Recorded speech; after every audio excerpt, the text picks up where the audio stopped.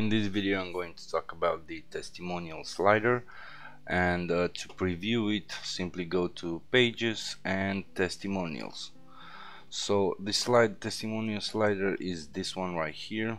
You can, you can of course use it for other purposes, but its initial purpose is for adding testimonials, having a description here and actually a text here, and another text right here which is supposed to be the author and position of the testimonials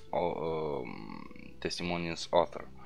So I'm going to edit this page with the page builder,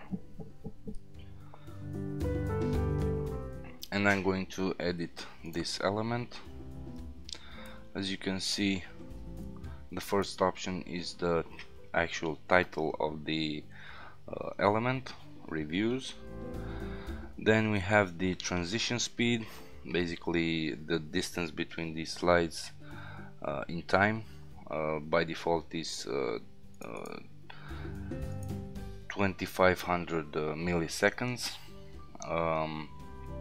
You can change this number actually means 2.5 seconds. So after each 2.5 seconds the slider will slide. So then we have the actual testimonials inside. As you can see, you can add as many as you want. You can delete them. Let me show you. You can delete them, you can move them around, resort them, you can clone them, and you can edit their settings.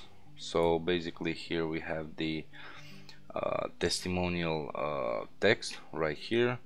Then we have the author's photo. It will be added here, like in this example here, and the testimonial author, which is Andrew Klein, and it will be added right here.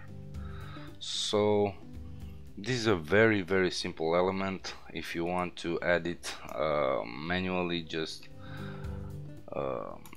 click on add elements and search for the testimonial, and as you can see here, this is the testimonial slider.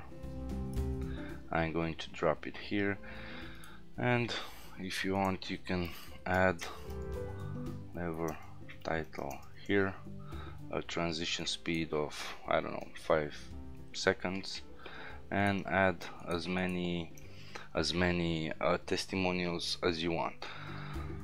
So if you have any questions about this element, feel free to let me know, and if you have any troubles with the element, just subscribe to our support forums, and my colleagues will help you and assist you there.